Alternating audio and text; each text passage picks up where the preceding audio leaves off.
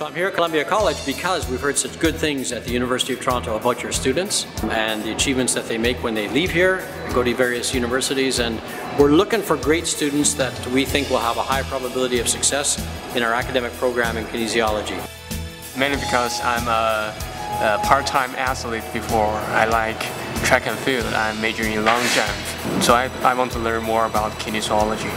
It involves the study of human movement from a biological sciences, biophysical sciences, behavioral sciences, and social sciences perspective, all linked by an interest in the broad spectrum of physical activity that stretches from high-performance sports right through to people who are sedentary or even immobile and can't exercise.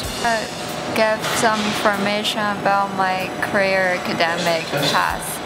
For example, after I applied for U of T, what more subject I learned from that, and what further information about the unique program U of T set for students. Right through to the different kinds of activities, professions, careers that our students end up going into after they get a Bachelor of Kinesiology degree. First of all, we've quite intentionally decided on the comprehensive approach.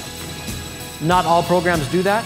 If you know that you are only interested in the hard sciences, there are some universities that will only offer that, and that would be a good place for you to start your search.